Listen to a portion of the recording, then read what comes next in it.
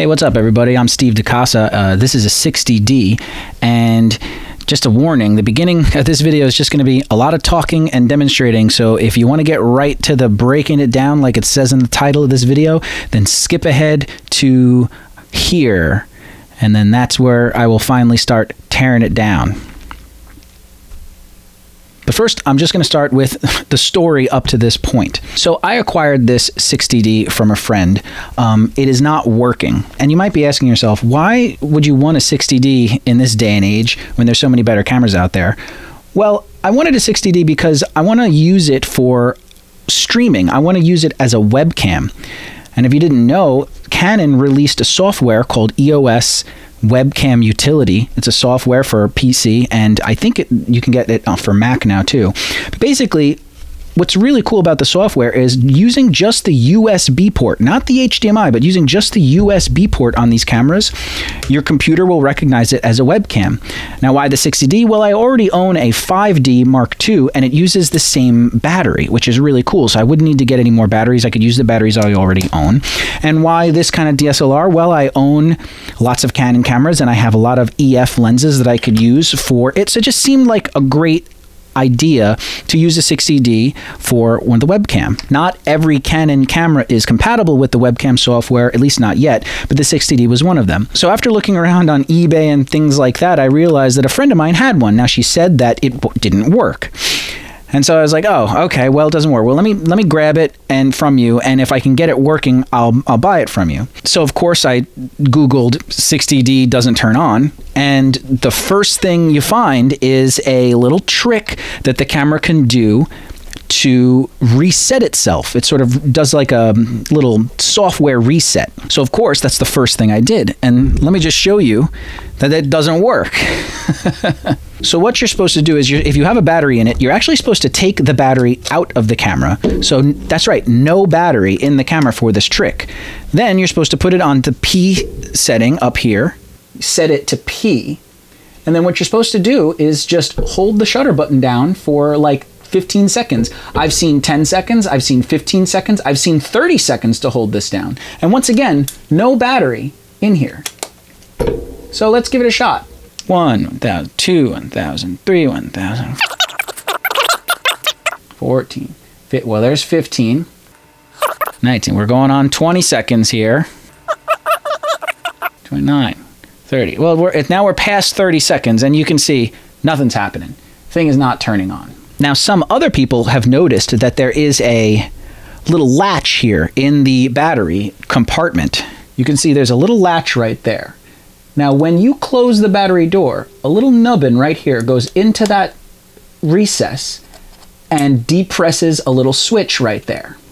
That's how the camera knows that the battery door is closed. So I figured, well, okay, maybe the latch is broken. So I took a little tweezer, I reached inside here, and I held the switch down. I'm seeing it down.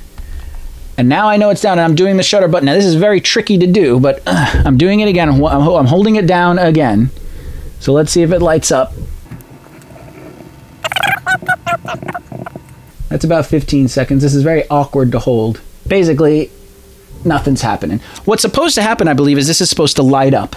Then after it lights up, you put a battery in, and it'll start up again. So I've ruled out the shutter button thing. I've ruled out the latch on the battery thing.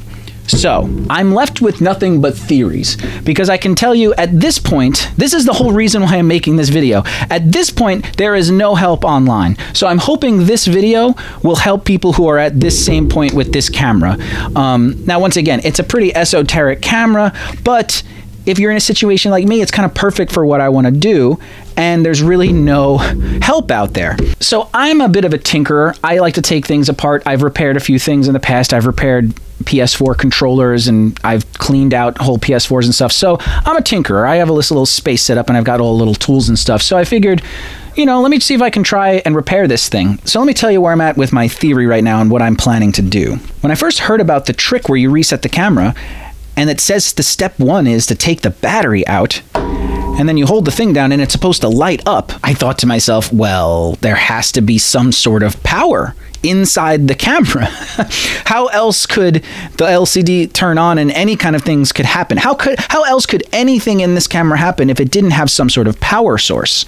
So I figured there must be some sort of watch battery or some sort of little internal battery in the camera. And it turns out there is. So I researched how to take the internal batteries out of cameras. Now the 7D and the 5D and a couple of the other EOS cameras have a nice, easy way to take the watch battery out. You open up a little compartment, maybe it's one screw and a little slot comes out. You don't have to do anything too crazy. Not with the stupid 60D. Apparently the 60D watch battery there's no way to get to it unless you disassemble this thing. So I'm assuming that battery is dead. So I've done exhaustive research and I've discovered that, yes, the camera uses that internal battery to do the reset. I also know that the internal battery is a rechargeable lithium 3-volt. If it goes down, if the voltage goes down and it starts to die, it actually recharges itself by using the battery that you would put into it.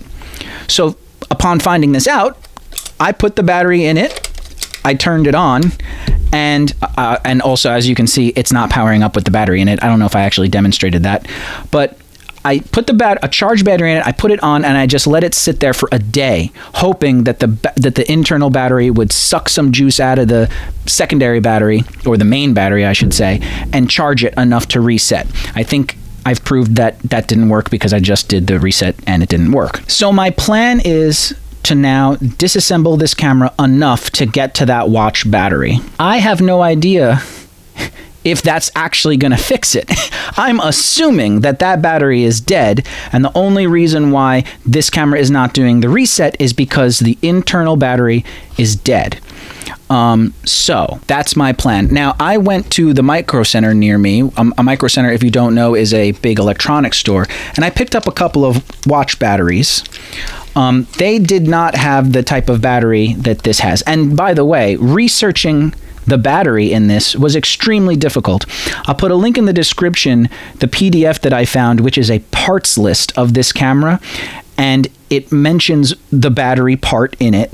And when you search that part across the internet, you get all sorts of weird things. And it's not a typical battery, but it is a particular size. It's 6.8 millimeters diameter by 2.15 millimeters thickness. It is a 3-volt rechargeable lithium battery.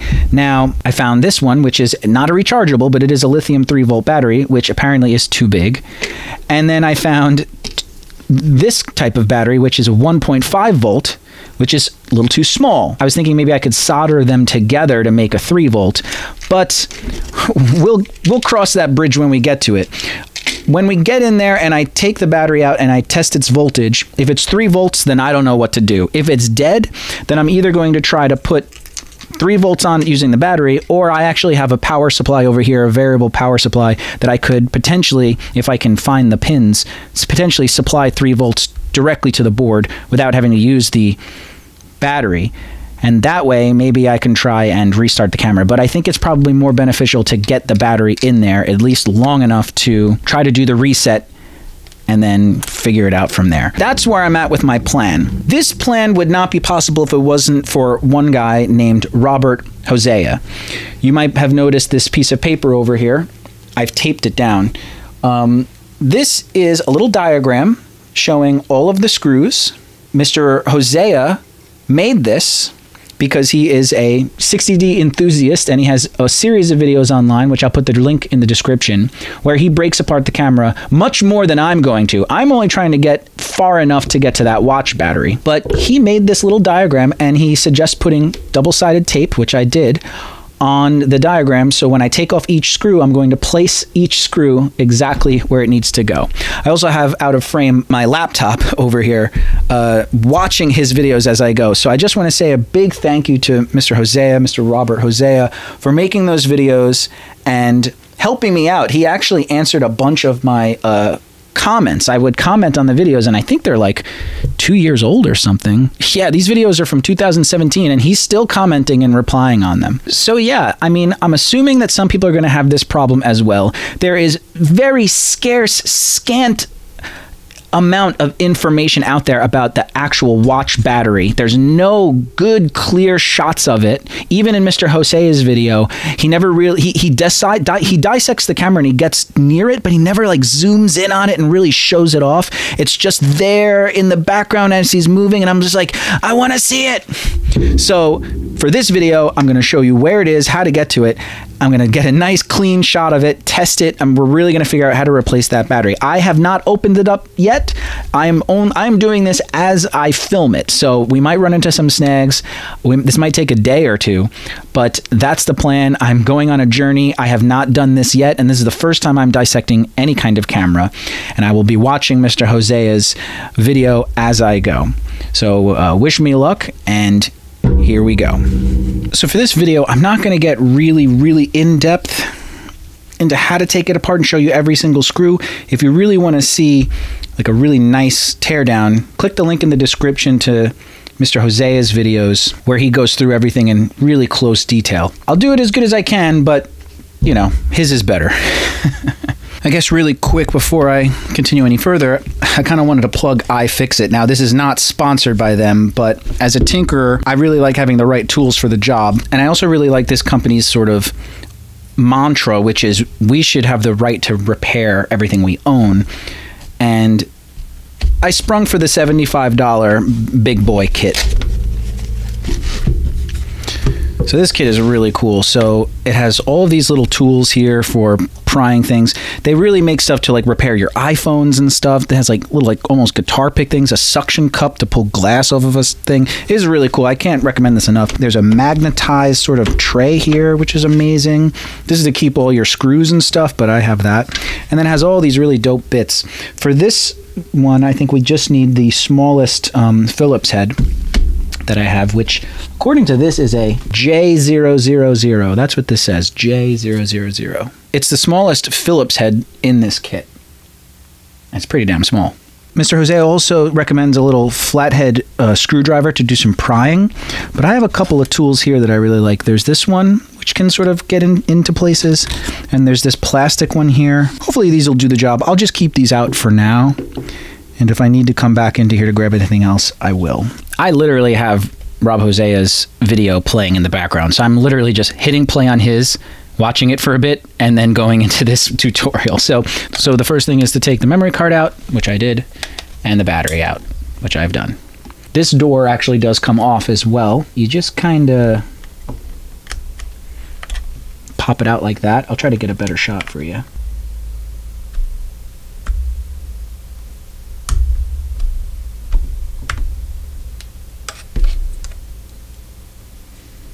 Now, as I go through this afterwards, I'm probably going to realize that there are a few screws I maybe didn't need to take out, but it is what it is right now. So next thing you want to do is remove the eye cup that goes over the viewfinder. It's a little dirty, as you can see. And look, that reveals some screws. He also uses gloves in his video, and I'm not, so hopefully I don't fry my board by shocking it with static shock. That would suck. Okay, now comes kind of what I feel like is going to be one of the trickiest parts, especially to put back on, and that's removing these rubber grips right here. I'm really nervous to get them back on, so we'll see how this works. But what I'm going to do is I'm going to take one of those little tools and I'm going to kind of work at the edge until I can get it up enough so I can grab it.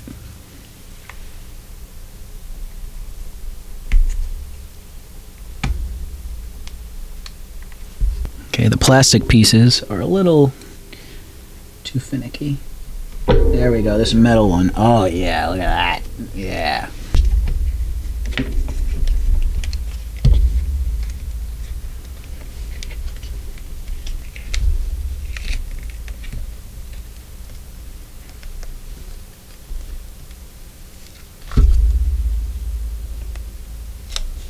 All right, well, hopefully I can get this thing back on. Looks sticky enough. Let's do this one now.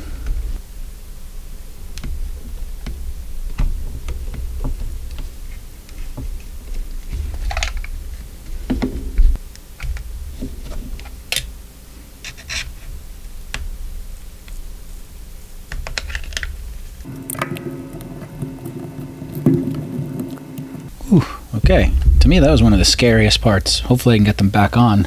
All right, so now we have a naked 60D. Okay, we're gonna go to the bottom of the camera. According to the diagram, there's 5 screws here and 1 right there, and I'm going to meticulously take them out and place them on the little piece of paper there. So here we go.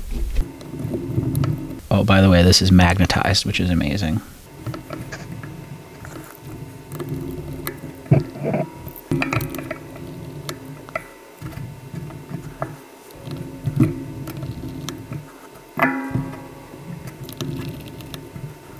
Believe it or not, I don't know if you could tell, there's actually a little something stuck in the hole of this screw. It's not allowing my screwdriver to get in there. It looks like a grain of sand or something. So I think what I'm going to try to do is grab like a sewing needle and try to just poke that out. Okay, I grabbed a sewing needle. I'm going to try to pry this out of here.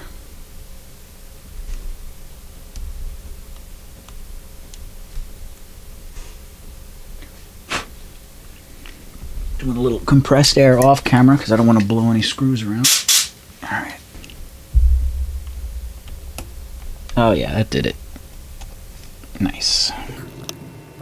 Okay, now onto the left edge of the camera. I guess if you're looking at it this way, it's the left edge. There's 1 screw underneath this little plastic panel here, and 1, 2, 3 more.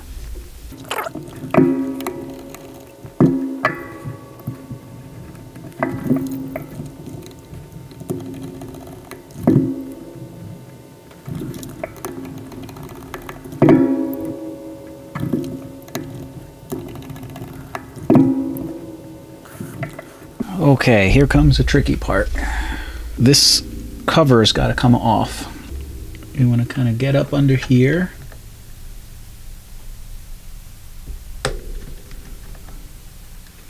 Like that. It's actually a little thick for this. I should probably go find something a little bit better. There we go. And apparently this might be a little tricky because this little plastic thing can get caught. Oh, I see why. Okay, here, we'll check this out. See if I can use this flashlight to show you. See that little catch there? See how that's catching right there? That's what'll happen. So what you do is you kind of slide it out of the way like that, and you can see how it was catching. And she's a little more naked. Eee. Okay, now we're going to this side for these screws. 4 of them.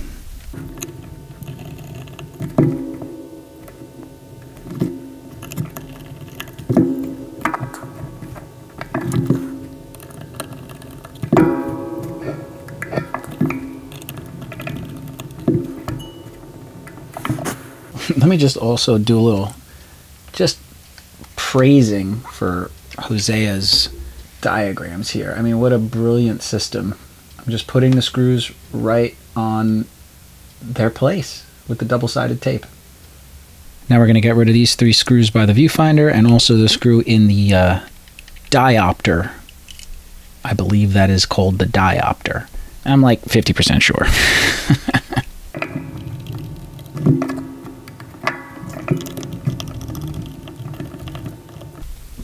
Crazy the different lengths of each screw.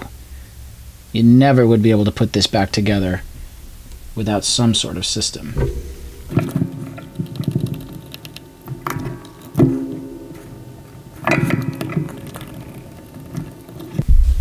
I'm just going to put this whole contraption, wheel and all, face down. Now, as I said before, I'm literally just following along with the Hosea tutorial. So he kind of skips this screw for now and these screws here, and he goes around to the front. So that's what I'm going to do right now. There's 4 screws here to remove. 1, 2, 3, 4.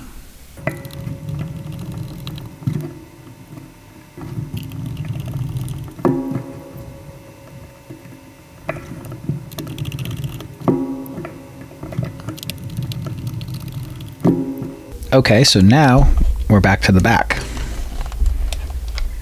Now's the time to do these 1, 2, and 3.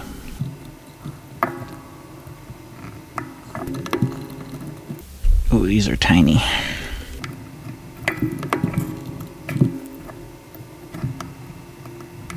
Okay, now I should be able to lift this piece off here, but it seems to be pretty well sealed in there.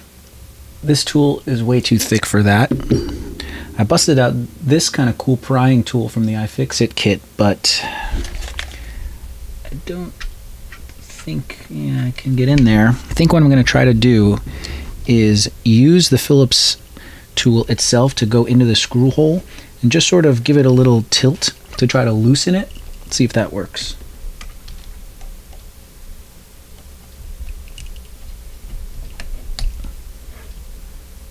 Doesn't seem to be working. My one last thing I could try, now I wouldn't recommend this, but is a X-Acto knife. Now obviously with an X-Acto knife you could scratch your stuff. But I see a place where I'm going to try to infiltrate. Right in there. There's that little seam. I'm going to try to get the X-Acto knife in there. That's the place where it seems the most open.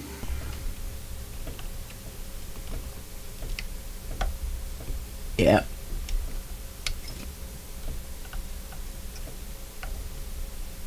I was just able to pry it up enough.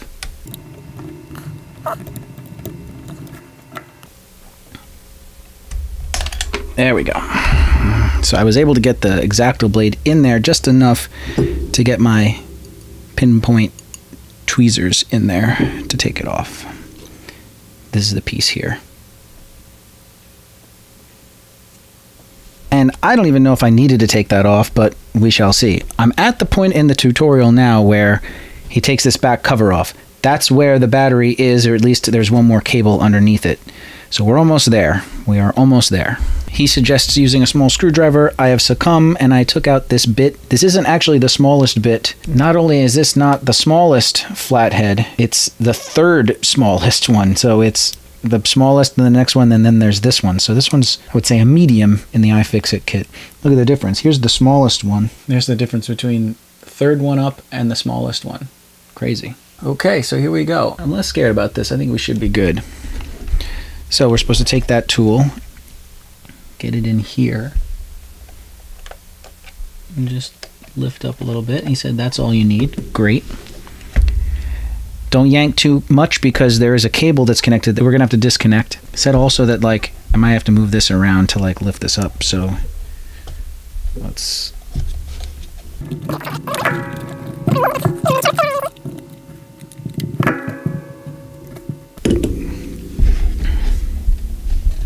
Well, this is definitely not as easy as he made it look. I almost feel like I have missed a screw or something. It feels really tight.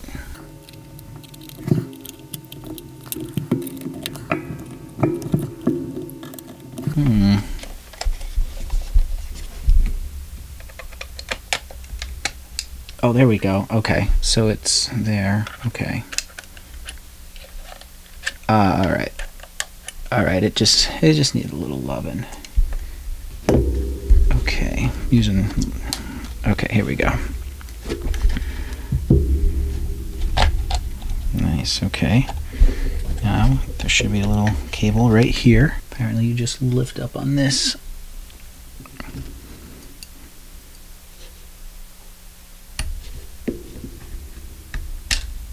Boom.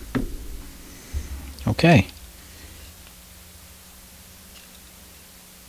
Nice, very nice. I never did screws on the top, it seems. Yeah, I never did. I don't think I need to, so that's cool. I'm realizing that there's a whole diagram up there with no screws on it. Okay, we're very close to the battery. The battery, I can see it, it's right there, but I don't want to investigate yet. What I'm going to do is get rid of this cable first. So in the video, he now removes the front part. I don't need to do that, so if you want to continue disassembling, feel free and watch his video, link in the description. I'm pretty much stopping here except for this cable. Okay, so we should be able to take, this is the connector here, we should be able to lift it up. I really wish I could ground myself.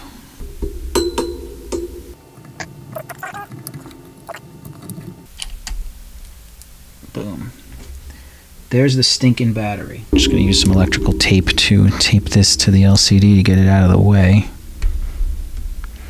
Now this might be the first footage ever of a 60D internal battery. Here you go.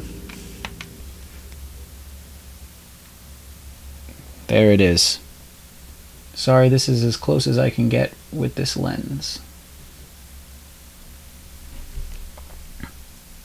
It says on it, it's like an X and then MS614SE. MS614SE. That's what it says along the outer edge. On the top middle, it says a Roman numeral 2 and then SIIS, or it's a SII, not sure. And the numbers in the middle say 1781. 1781.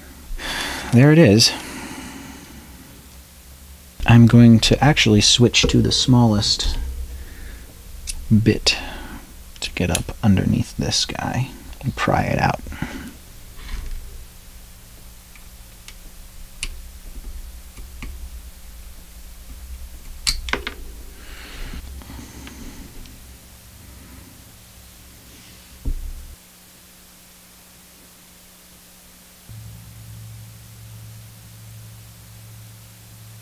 So here's the other battery I got. This is the 3-volt one. It's a little big.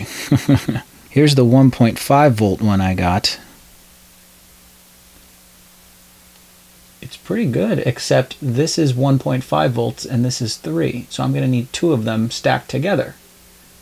Who knows if that'll even work.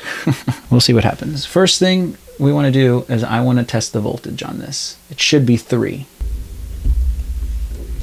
So I'm using a little helping hand here to hold the battery on its edge. I'm afraid of holding it from the other side in case it shorts it.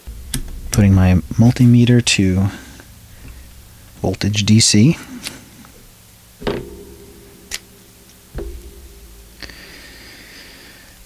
Here we go. 2.5 volts. 2.5 volts. So it's not completely dead, but it's not 3. And with a load, which how much of a load could it possibly be to reset the camera? But 2.5 volts, I feel like that should be good enough. But maybe it's not. It's just a half a volt?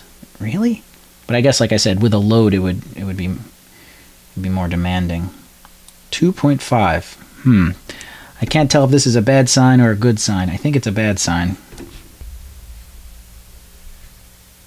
I'm actually going to put the battery back in and try to probe it while it's in its little holder here. I mean, once you get to it, it's pretty easy. So let me see if I can probe it while it's in here.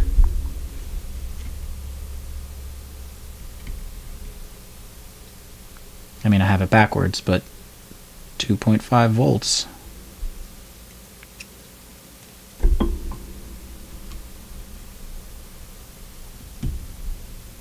While I have this off, I'm investigating this little switch here.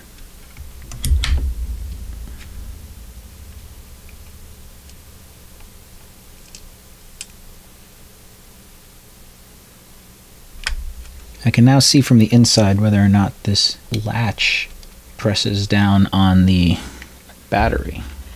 There's the switch. And it seems to...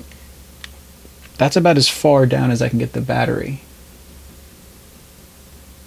Looks pretty good. But I definitely, with a tweezer, can push it down more. I don't know if you can tell the difference.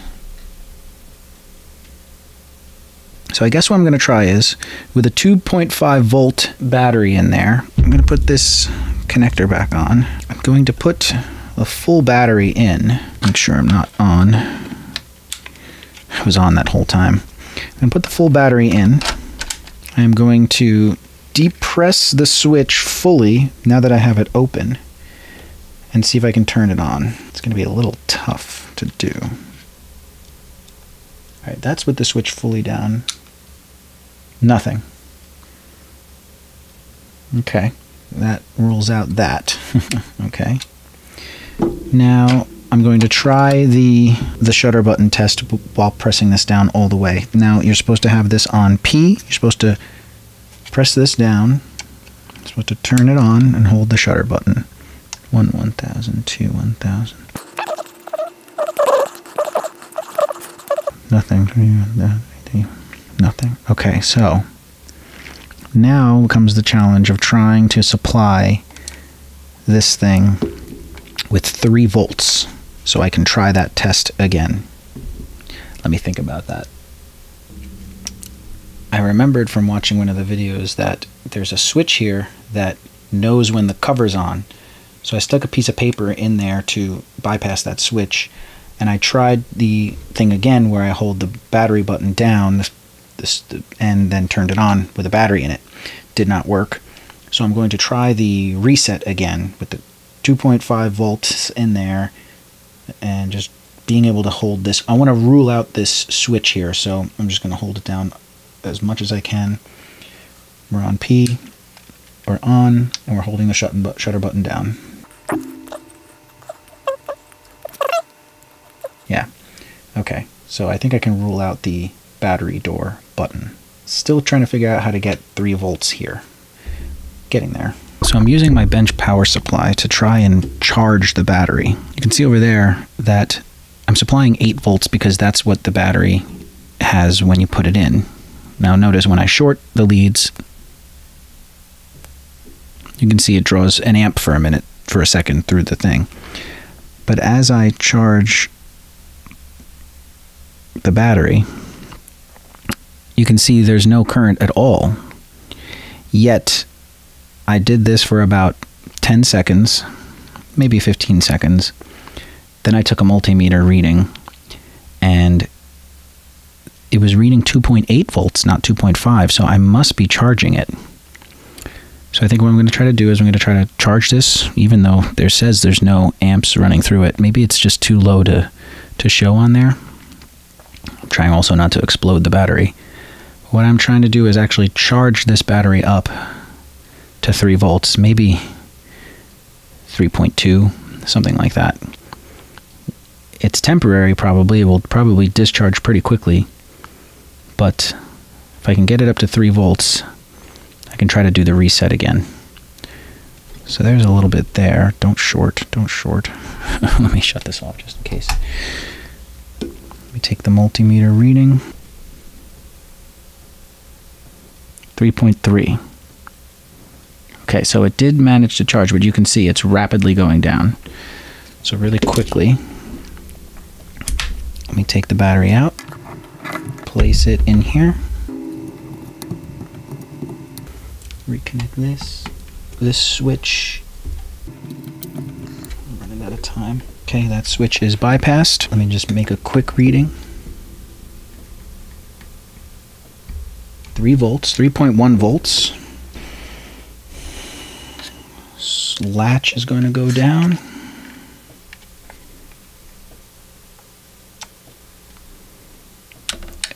Going on, we're at P, and 1,000, 2, 1,000. Damn. Huh. The switch is depressed. This is bypassed. Let me check the voltage again on this.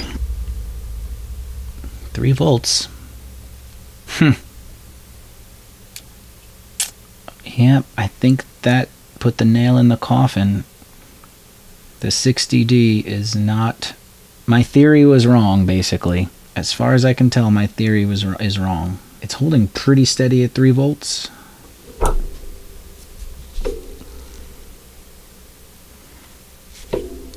I don't have any other ideas.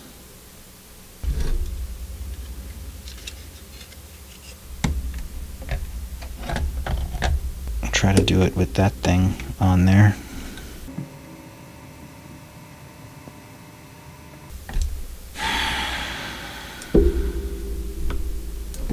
Damn.